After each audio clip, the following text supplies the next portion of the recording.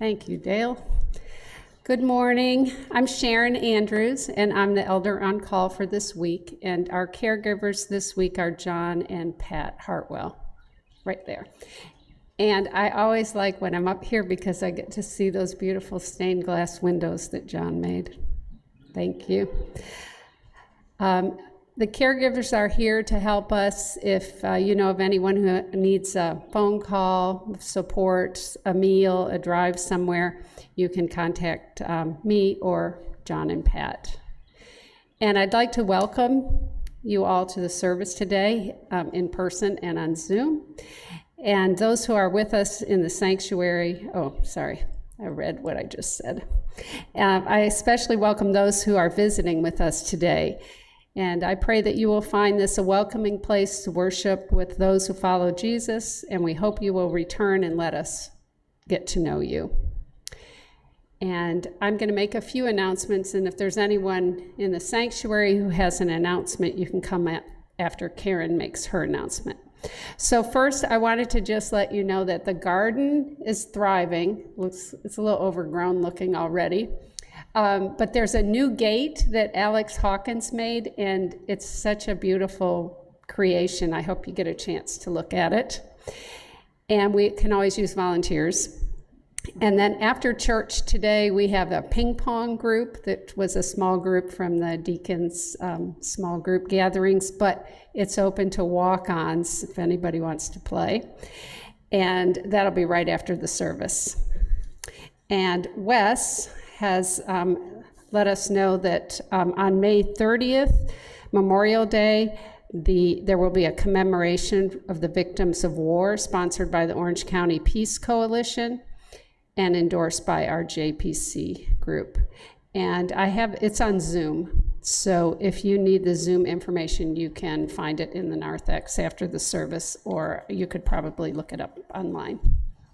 Okay.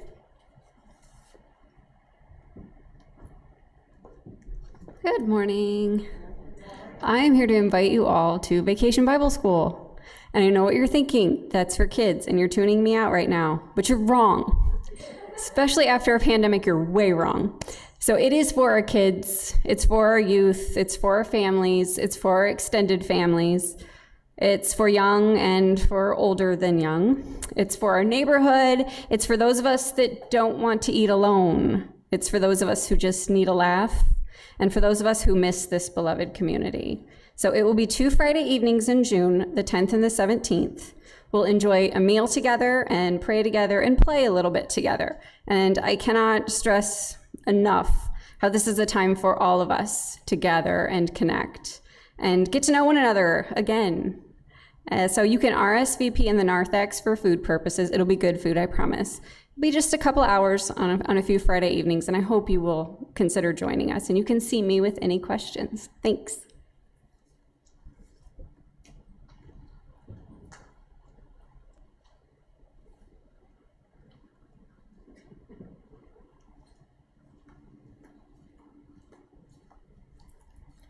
Please stand as you are able for our call to worship. Alleluia, Christ is risen. Christ is risen indeed. Alleluia. Let the peoples praise you, O God. Let all the peoples praise you. I invite you to remain standing as we sing hymn number 851 in the Glory to God hymnal.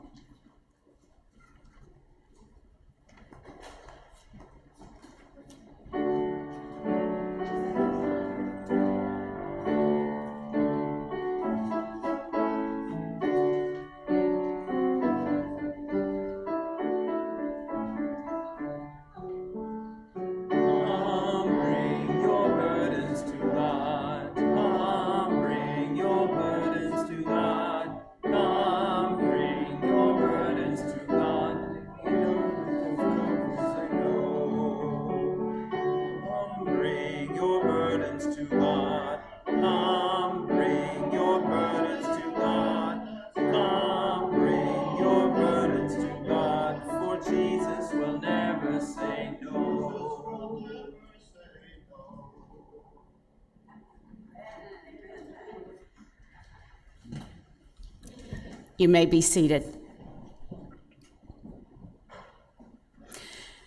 Do not let your hearts be troubled, but confess your sins, and God will give you peace. Loving God, we confess that we are an anxious people who deny your blessing and fail to keep your word. Forgive us, we pray, for these and all our sins, that we might live in peace and reflect your love in the world. Through Jesus Christ we pray. Amen.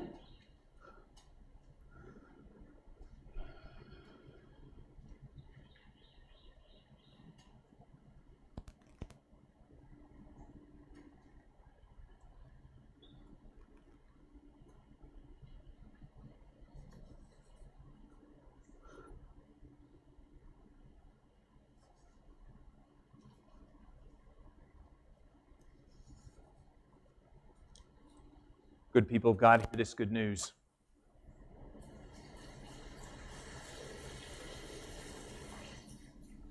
Let your heart be still. For God loves you and forgives you all your wrongdoing. And beloved, receive the peace of Christ. Amen. Please join me in prayer. Living God, you sent your apostle to preach the gospel to women gathered by a river in a secluded place of prayer. There, a businesswoman named Lydia was led by the Spirit to hear your word as truth.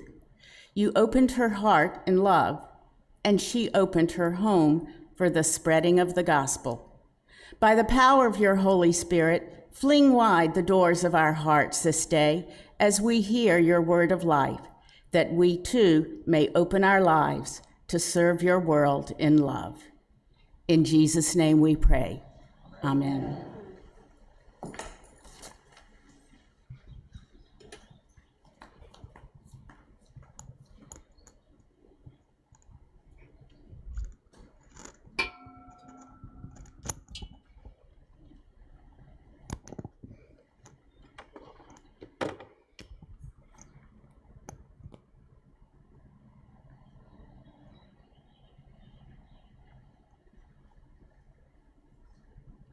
The gospel reading today is from the book of John, chapter 5,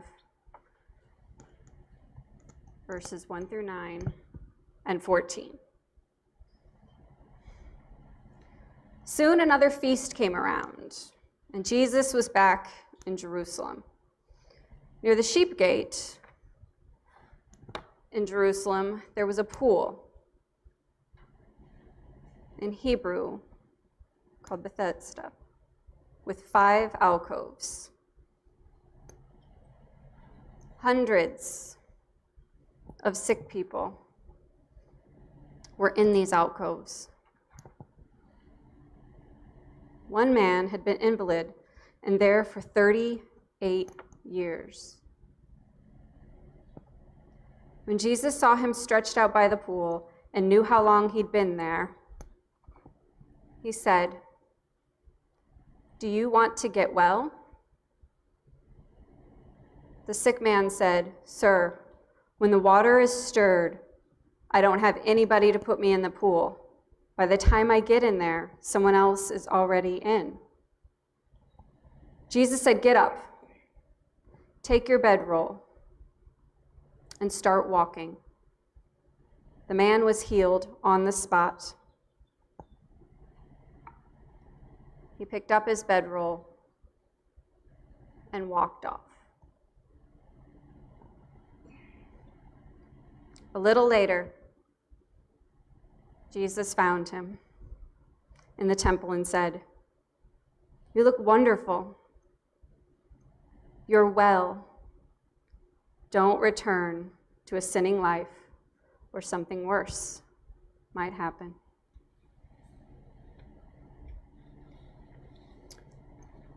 I wonder what pain the man felt. I wonder if it was painful for him to get up and walk. I wonder if We want to be healed. I wonder how we can heal. I wonder what it's like to claim our power.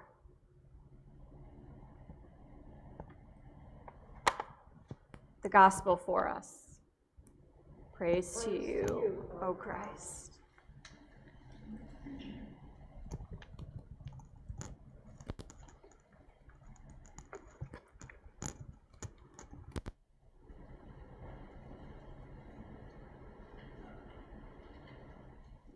Occasionally, the peace of Christ be with you. And also with you. Thank you.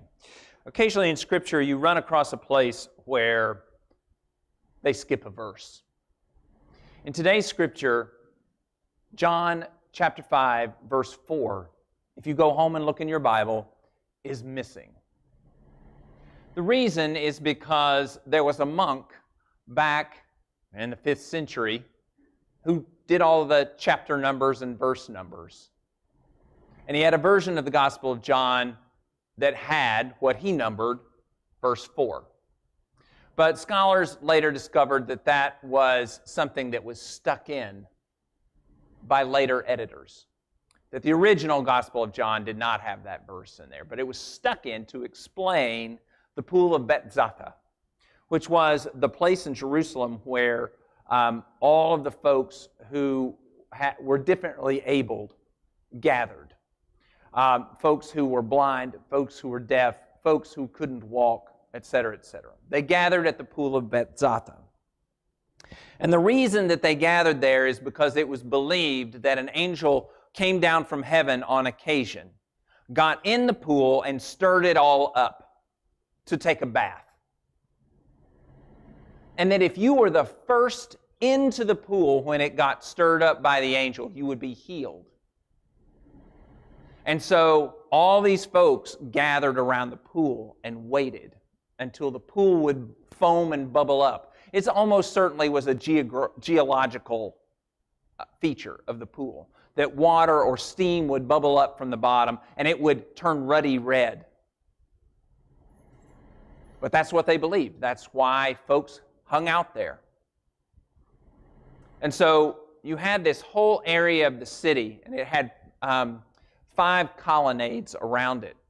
So you can imagine what it was like to walk into that part of the city. The folks who were discarded by their society and told that they were lame, told that they were different, told that they were limited, told that they were only partially human. That's where they gathered, and their hope was to be healed. So for today's reading, I reinserted that bit of the verse, and Karen covered it.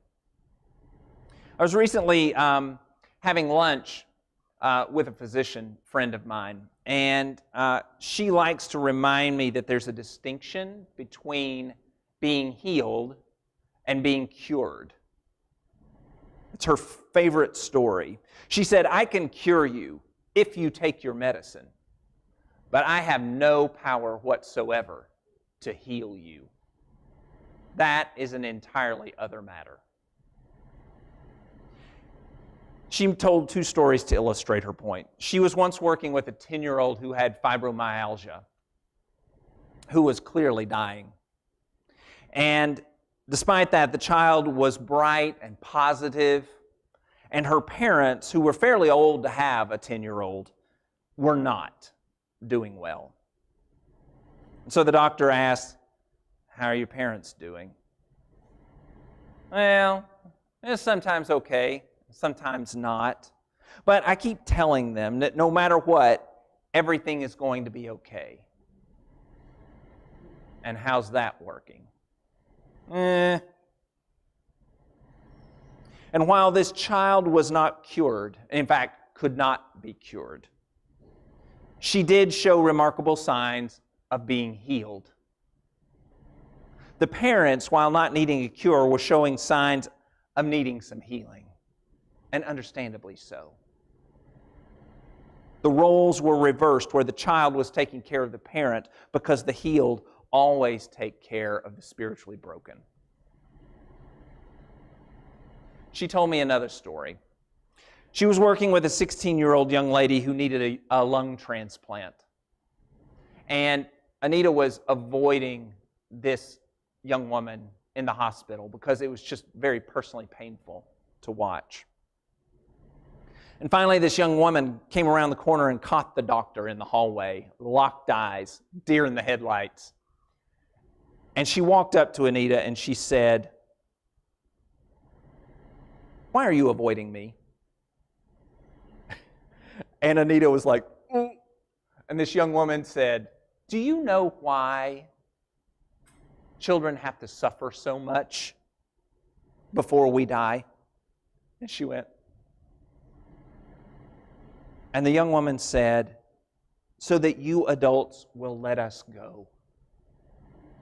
We have to get so sick and suffer so much that you will finally just say, okay, let her go."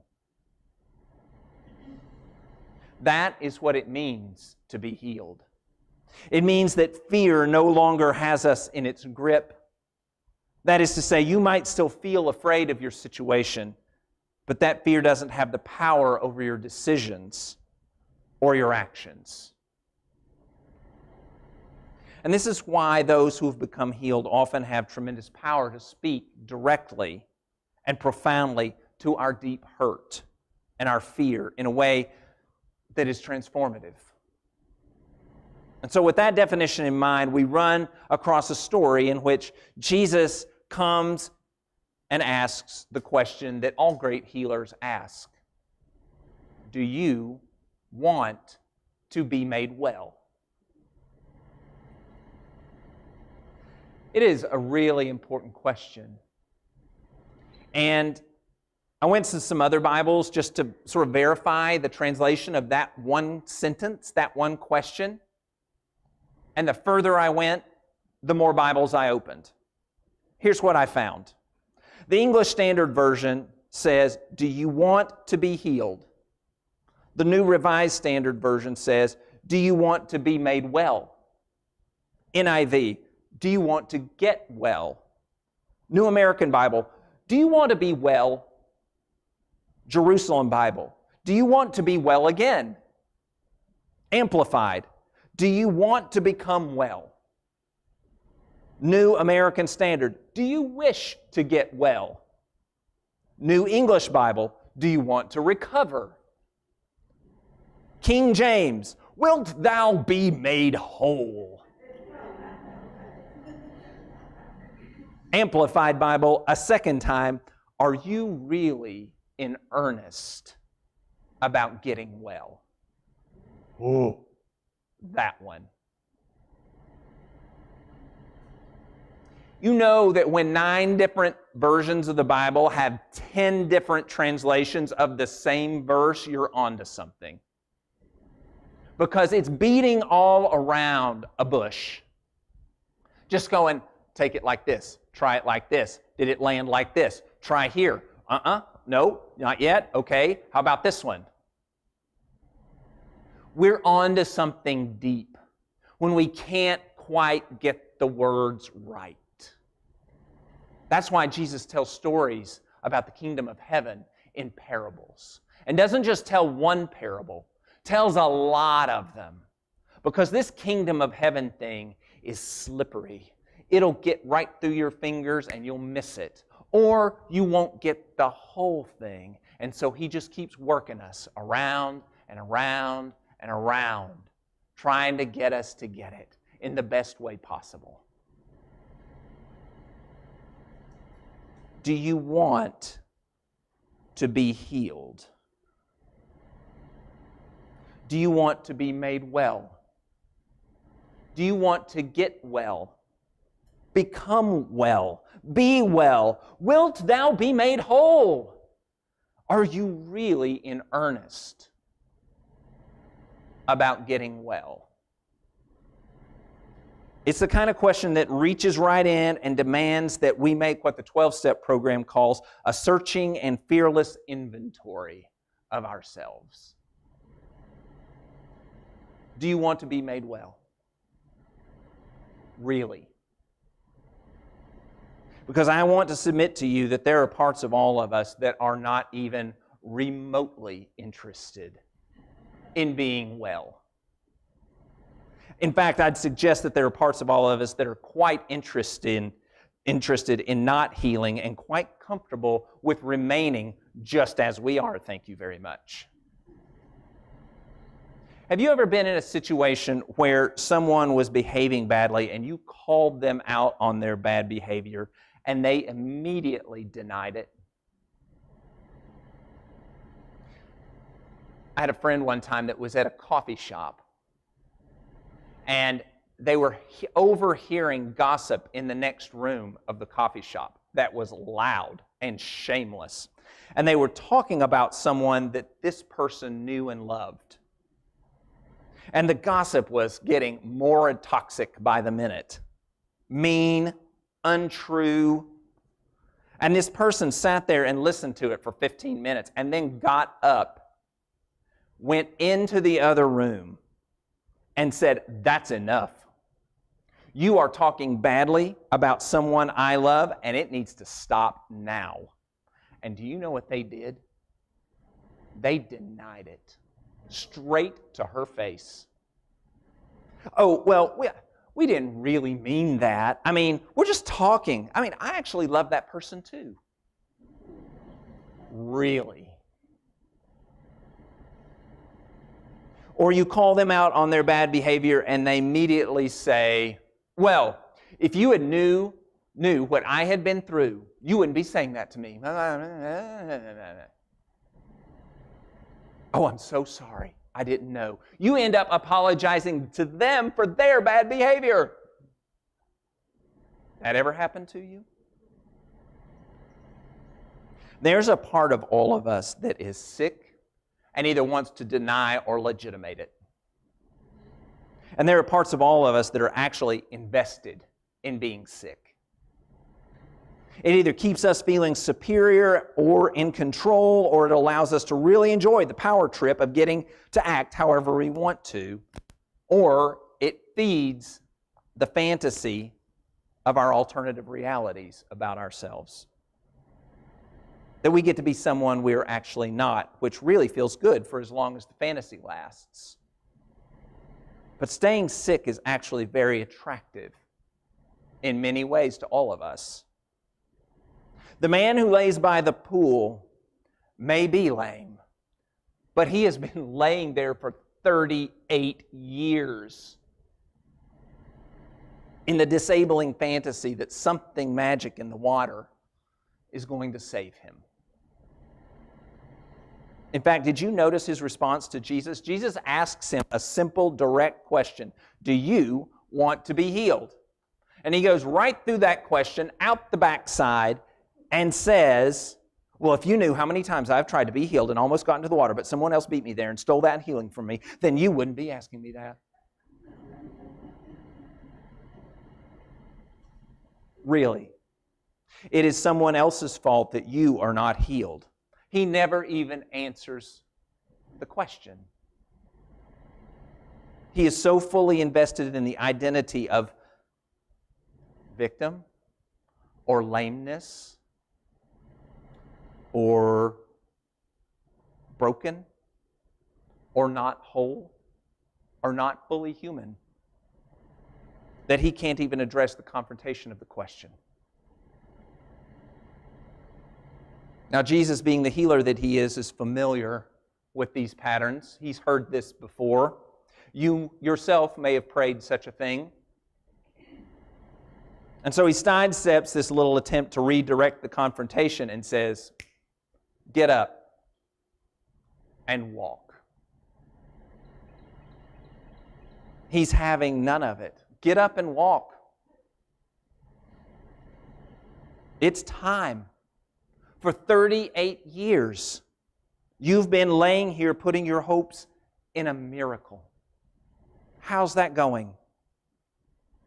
I am here to stir up the waters of that fantasy, and it's time to make a change. It's time to be healed. It's time to be healed. In fact, let me suggest to you that you are already healed. You are good enough. You are completely whole as you are.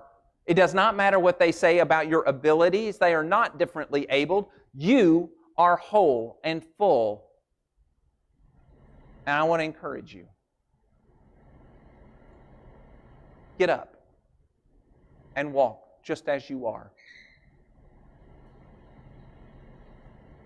We don't know if the man was cured of his physical malady. We always assumed that he was. But we're not told. But what we do know is that he becomes healed. And that is, his identity as an invalid changes. It becomes transformed. He gets up, walks away from that place of invalids, that identity as invalid. And Jesus sees him later and says, well, look at you, all walking around, looking healed.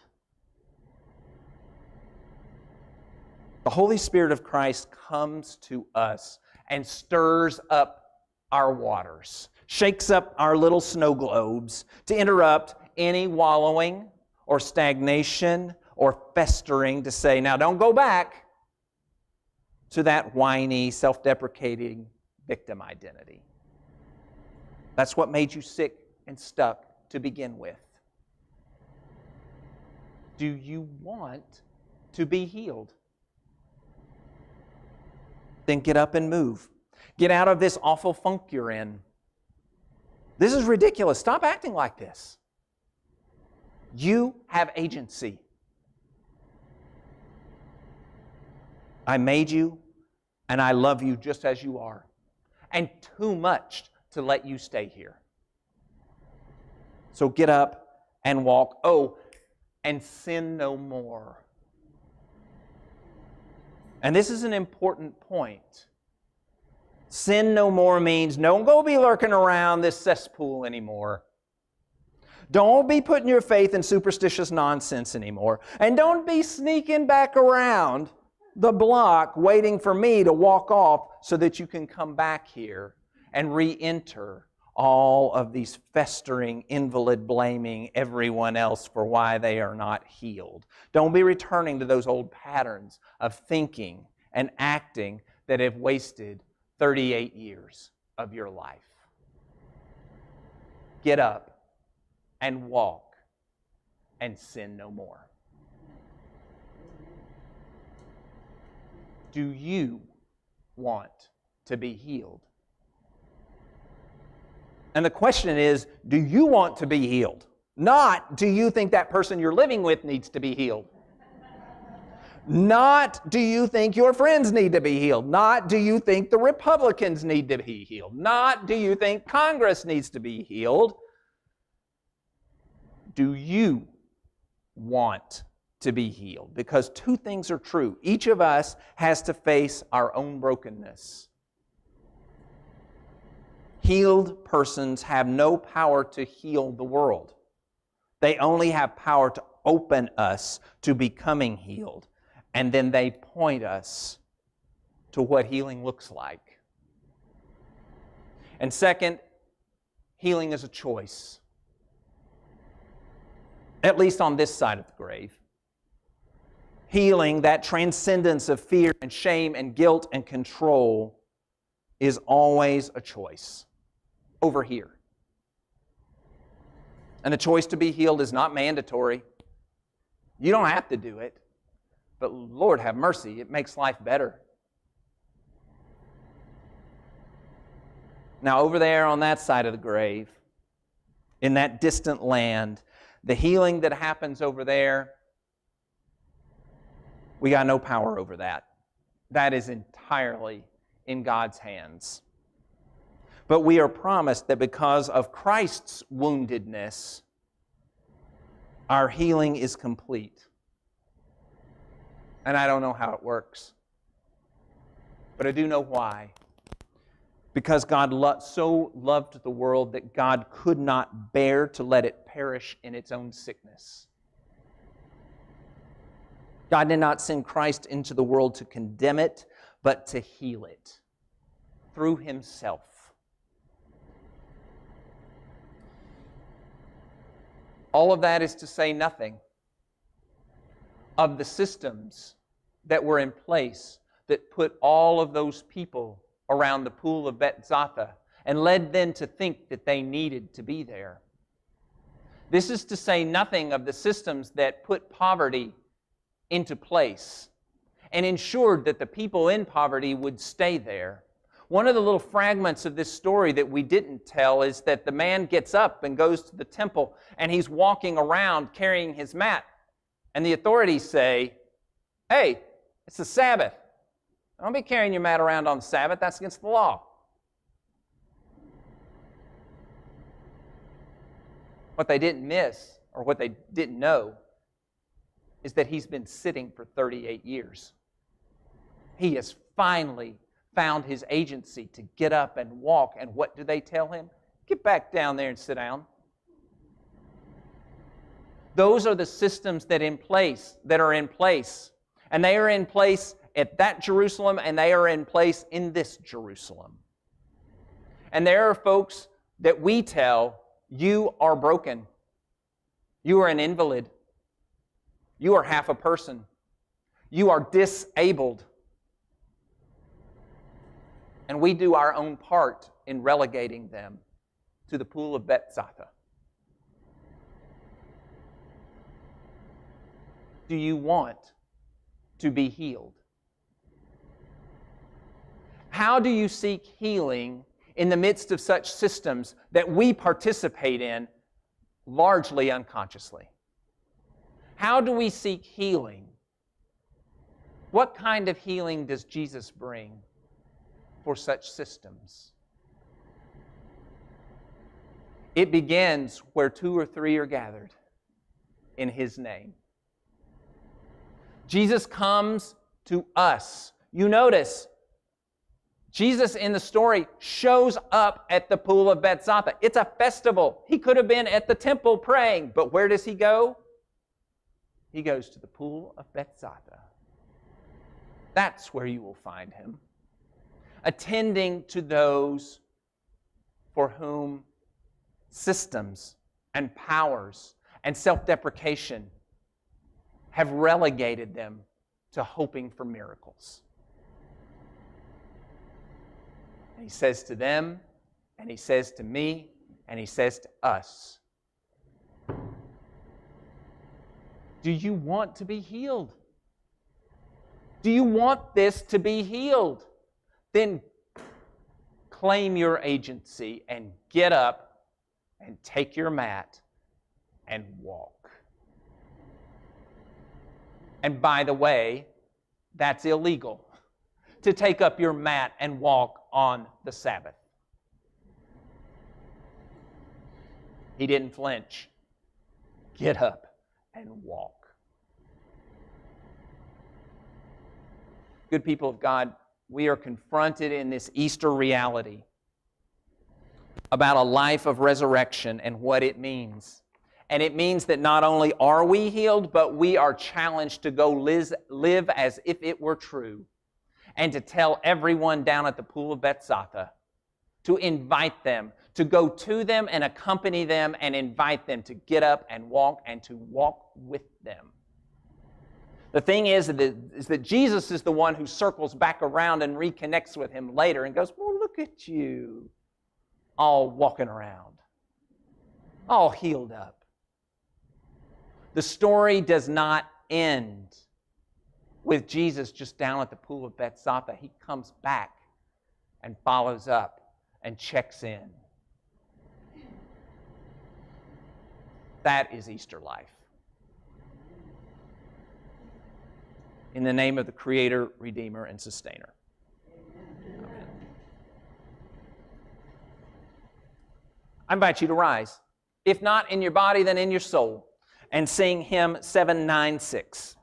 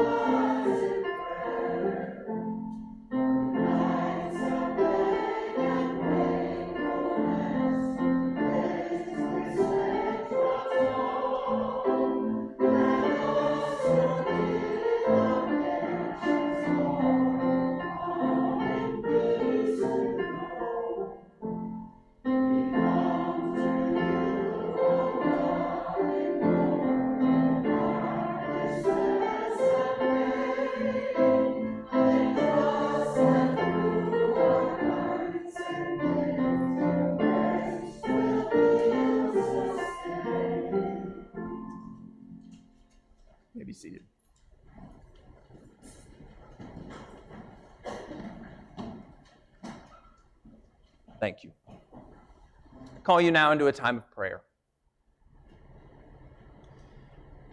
Celebrations include, this is from Nancy. Glory be to God for our wonderful Earth Sabbath last Sunday at New Hope Camp and Conference Center. Thanks to all who participated, especially those who brought a multitude of talents to share. I'd like to remember Richard Stevens, whose memorial service was held at the camp yesterday.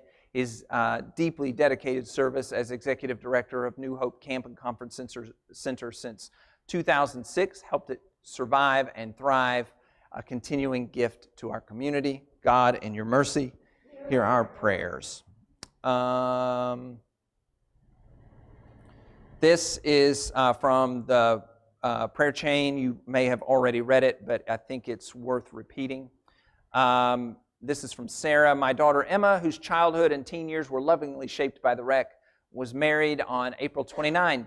We celebrate her marriage to Cameron Kales, her partner of many years, outside of Charlotte on a lovely Friday.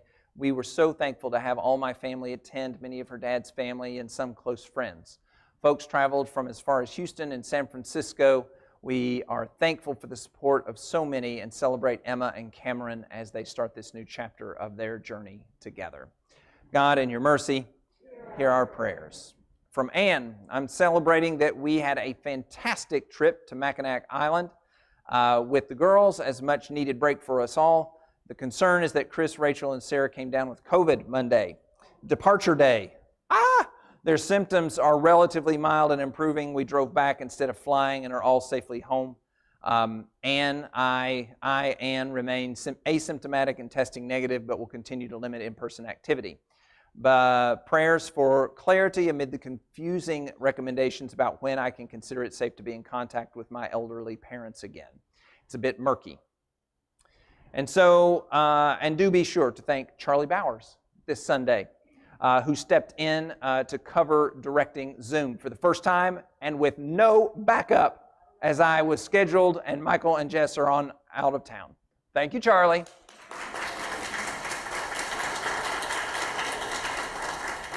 For those who didn't look or are on Zoom, Charlie beamed.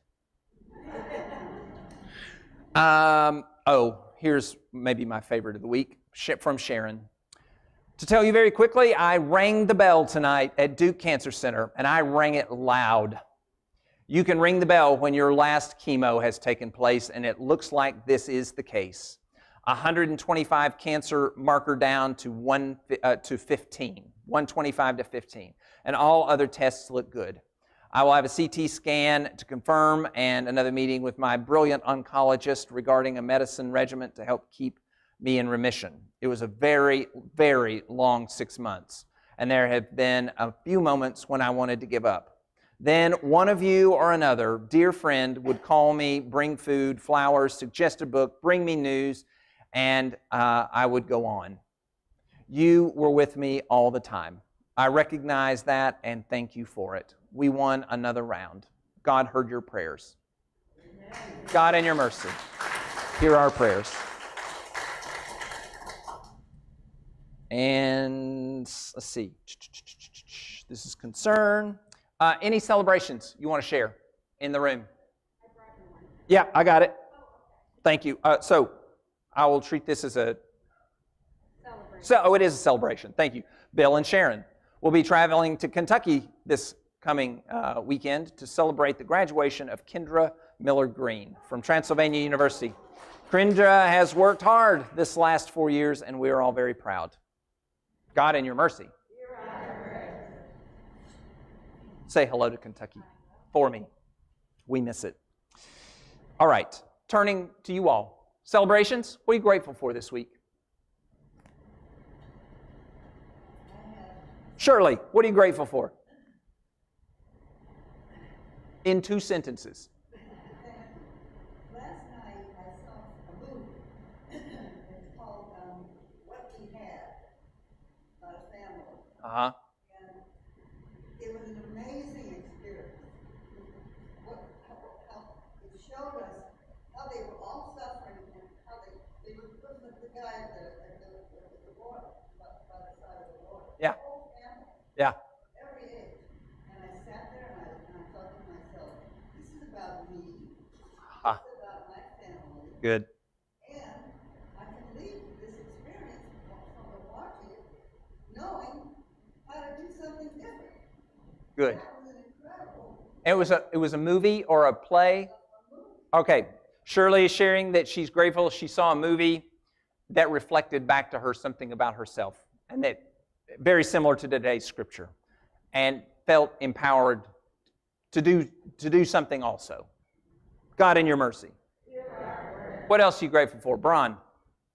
I've got to say that Patricia and I are very grateful for the caregiving this community offers. We eat well without.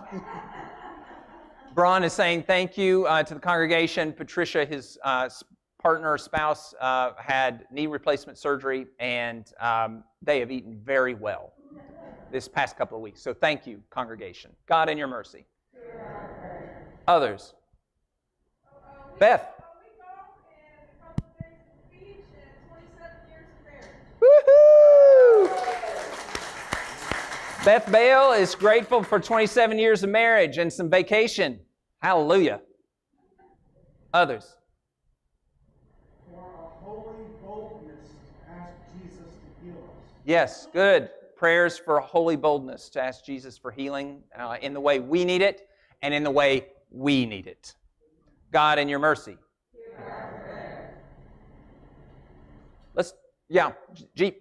This is for when people need to speak. Okay, thank you. Oh, it's dangerous. We're getting back to the mic passing around. I'm not ready for that yet, Jeep. Personally, I'm just not ready to go there yet. I celebrate the life of Roz Metcalf, a dear friend of Jan's who died last night. We just heard this morning. But anyway, we pray for her husband Peter, their children Jessica and Leo, and all of Roz's friends. The life of Roz Metcalf,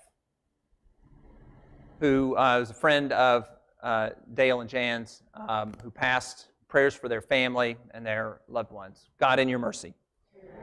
Let's turn to concerns. This is from Babby. I'd like to ask for prayers for our granddaughter, Maddie, who unfortunately has regressed and is in the psychiatric hospital in Salt Lake City. She was doing better, but that didn't last, and so we pray that a placement would be found where she could not only be safe, but also get better, so that eventually she'll be able to return to her home without a fear of self-harm. God, in your mercy. This is from Pauletta. Bob and I asked for your prayers for healing for our niece Julie last week. Julie was diagnosed with breast cancer. Thankfully, early and small. Julie had her follow-up appointment today. The plan is an MRI with and without contrast. This will be followed up by a lumpectomy and radiation. Please pray for guidance for her medical team and successful treatment and resolution of this unwanted invader. Julie is the daughter and only child of Bob's sister, Susan, who died a little more than a year ago. We had not known Julie since she was about 12, and she is now in her late 30s. We're so glad to be reconnected. God, in your mercy.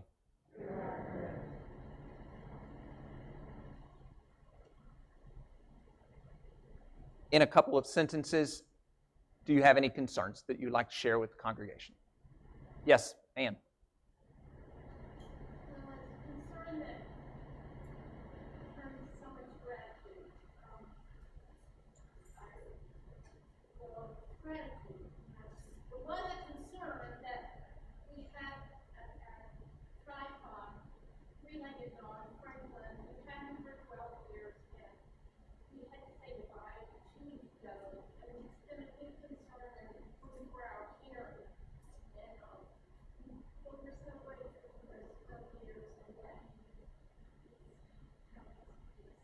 Amen.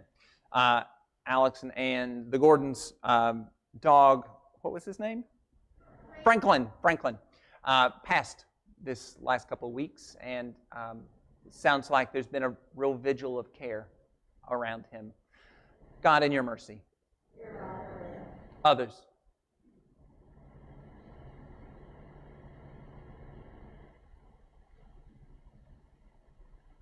Yes, ma'am.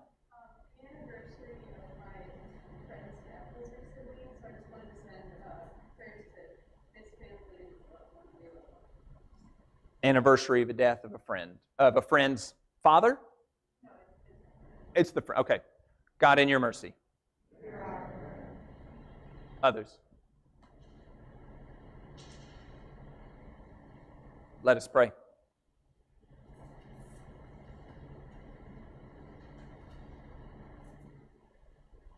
We come with so much this day, O God.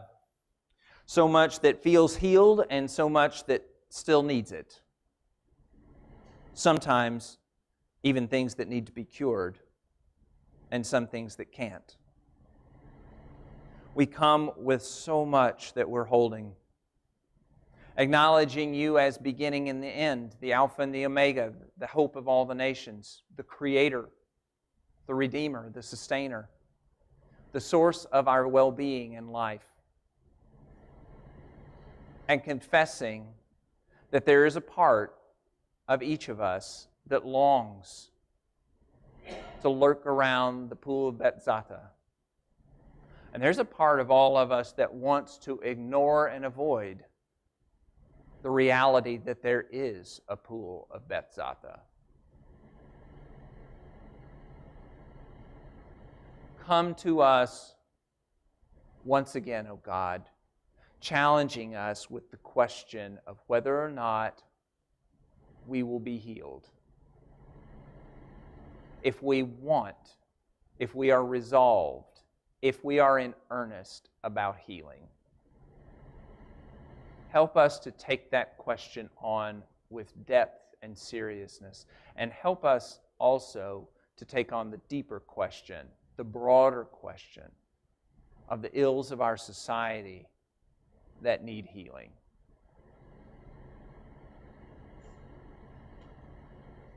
We lift all of these things up to you, O God. Where else would we turn? You are our anchor and our deep well, the place where we gather for redemption, for healing, for wholeness, to be reassured, to find hope again. Be our rock and our Redeemer. Help us to receive you and lean into you as rock and Redeemer. And give us the strength and the wherewithal and the healing to be Easter people in an Easter world, transforming it from this to the new heaven and the new earth.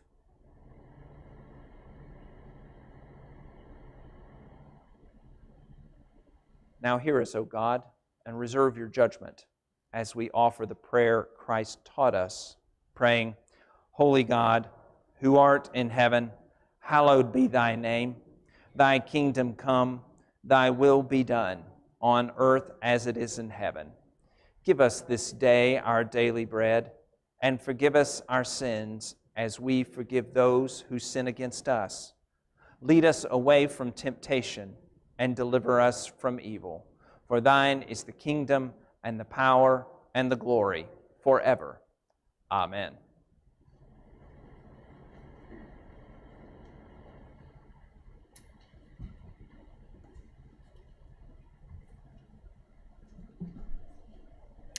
I'd like to invite you to our offering. The earth has yielded its increase, and God has richly blessed us. Therefore, bring your tithes and offerings and come into God's courts with praise.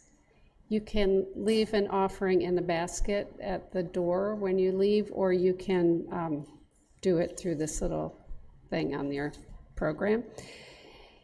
And John Hartwell is going to share with us about one of the missions of our church.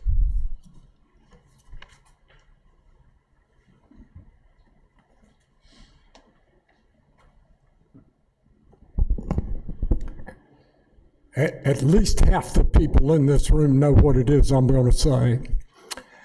I'm going to tell you that you have been a wonderful congregation supporting this mission to Guatemala for all these years.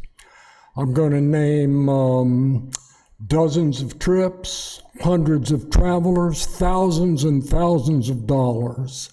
I'm going to talk about building clinics and having heifer projects and water projects and building sewing schools and offering scholarships and just on all the stuff that we have done. And then I'm going to end by thanking you especially for the outpouring of support that came following the Bill Peck's memorial service, and assure you that we have sent yet more, thousands of dollars. And we've also bought that little printer for the ultrasound machine, and Cindy Moore will carry it down with her next month. And I like that speech. I've given that speech many times. And the only problem with the speech is it doesn't tell why.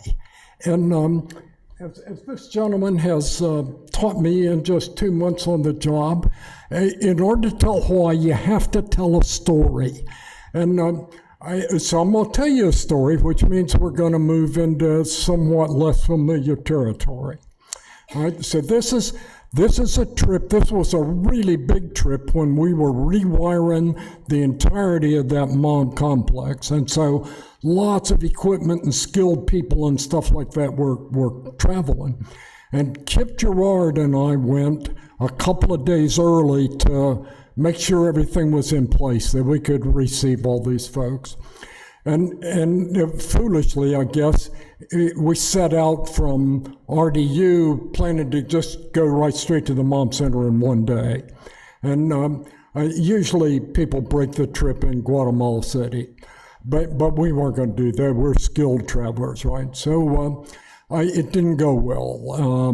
Big delays in Miami, and then we couldn't get the express bus, and so we had to take local buses, and by the time we got there, we were going to get there in the afternoon, but it was dark, and we were really tired, and we'd walked the last couple of kilometers carrying big packs, and we were really beat. And so we pounded on the door where Rosario and her sister Maura were living, taking care of the clinic. So these are the two characters in this story, Rosario and Sister Mara. You've heard Rosario's name many times, right? She's 70, her next birthday, so a little more than 50 years ago, as a teenager, she literally walked out of the woods and presented herself at that Mom Center to enroll in the training program for midwives. She was apt as soon as she was teaching in that program, and by the time I got to know her 35 years ago, she and her sister Maura lived in the house there and ran the clinic. I mean, they scheduled the doctors and kept the inventory and bought the medicine and booked the patients and trained the midwives and all of it, and she'd put herself through high school at that point and was going to accounting school at night, taking a degree in Chela. I mean, this is a woman now that walked 14 hours from Concepcion to get down to that thing as a teenager. I mean, she's starting from nothing. So we knock on their door, right? It's late, and they've saved supper. So that's just great. I mean, that is the first thing to do for weary travelers, feed them, right? And so they've got supper, and somehow it falls to me to say grace. And so in terrible Spanish, but with sincere appreciation, I offer my thanks. And it's clear in that minute for me that who it is that's ministering to whom. Right? Kip and I say we're on a mission trip, but it's clear who's doing the receiving here. And so after supper, very shyly, Maura, now some of you know her. She's real small. She's got congenitally shriveled arms. She is just nothing in this culture, and she is seriously bright. She is the power behind the throne, the person with whom Rosario concocts all these plans to make non-governmental organizations and build these clinics and stuff like that. Maura is the center of will in all of this. And Maura shyly gets out 2 bottles of beer.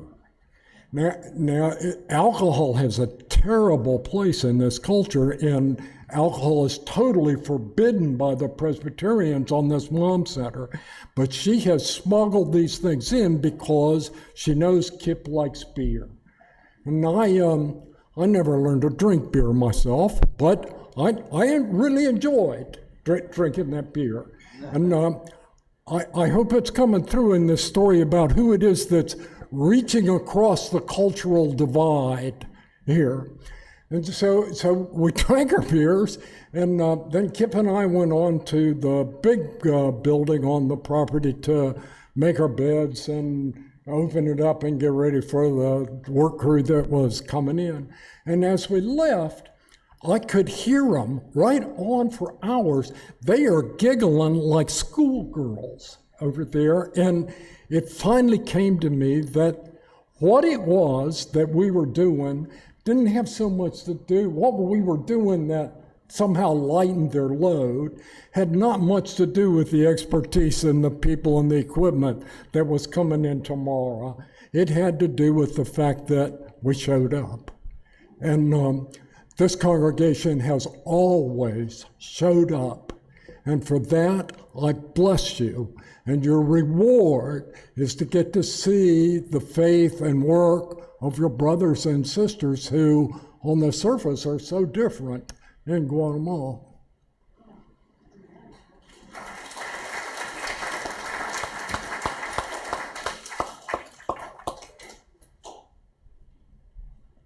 Thank you, John. Join me in the prayer for dedication. Giving God as spring bursts forth its blossoms in witness to your love, you bless us from generation to generation with the new life of Easter faith. All that we have and all that we are come from you.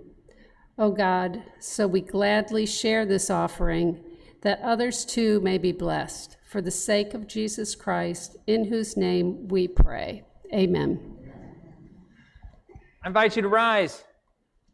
Circle up if you dare, and sing the hymn of the church.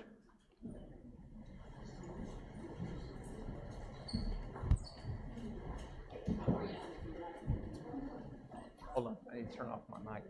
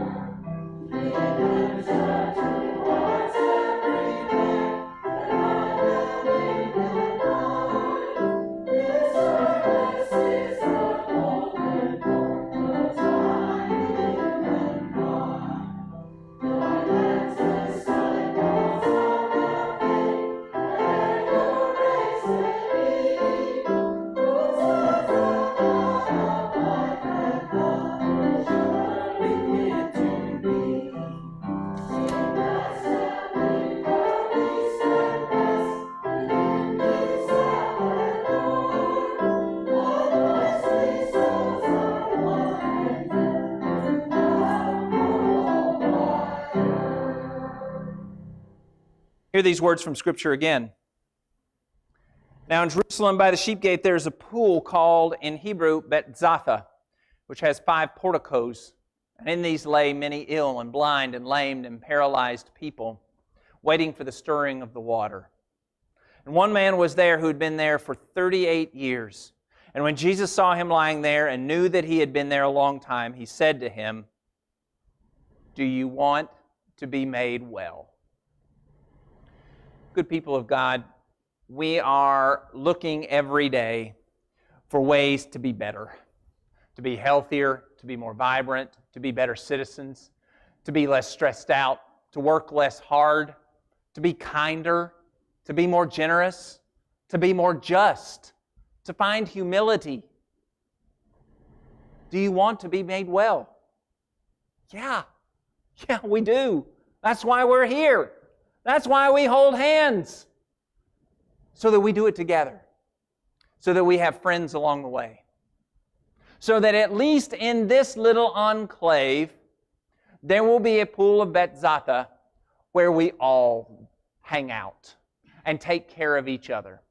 So that we can go back out into those systems and model it and be light and be sources of transformation and to be a little bit of healing, a little bit of kindness, a little bit of generosity to those who are convinced that they are relegated to the pool of Betzatha. That is who we are. That is what we do. So go in peace, knowing that the love of God, the communion of the Holy Spirit, and the grace of Jesus Christ go with you this day and every day. Amen. I want to say a thank you real quickly to Dale Herman for working in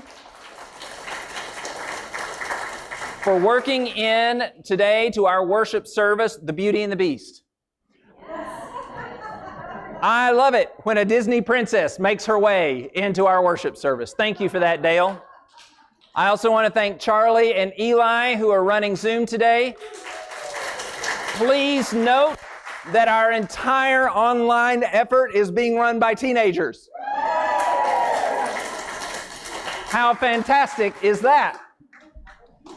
And I want to thank Courtney for helping us find sort of a medium ground about this round thing and the table, and this is our next little experiment. Thank you for that, Courtney. Thank you, Jeep, for the microphone idea. I appreciate it. It's me. It's not you.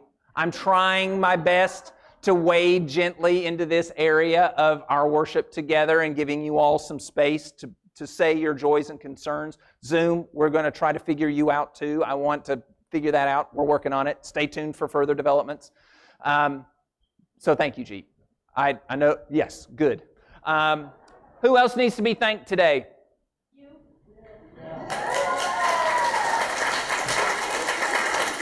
Oh, Janicia, thank you. I want you all to know something. Janicia comes to me every single Sunday and says, what isn't being done in the service that I can do? I want you to know that. Like, I think that is fantastic. Thank you, Janicia. I'm really grateful. Take notes. I'm teasing. Thank you, Janicia, for ringing the bell and lighting the candle today. All right. The peace of Christ be with you. Go in peace, friends.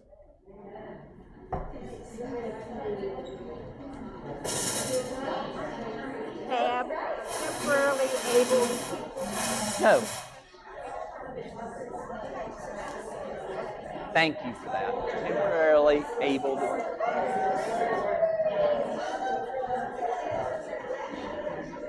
Uh-huh.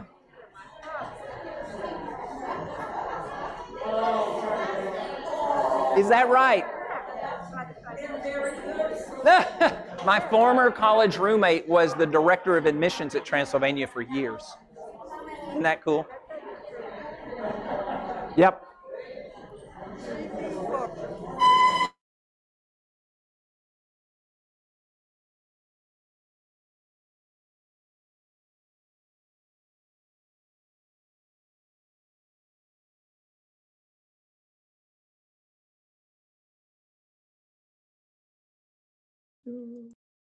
Oh, good, good, good. We can unmute.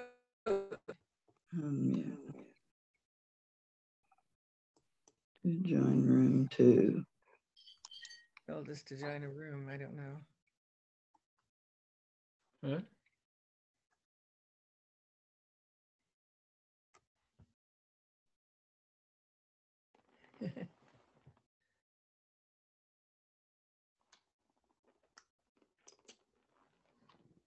I don't know what's happening. But if you wanted to, you could get done. Let's see who's on here. Well, we're not. I see. Nobody asked us to join and we didn't join. You said that? But you gave a room? Huh? You said there was a room? Yeah, and I was clicking and I unmute, so. Join breakout room.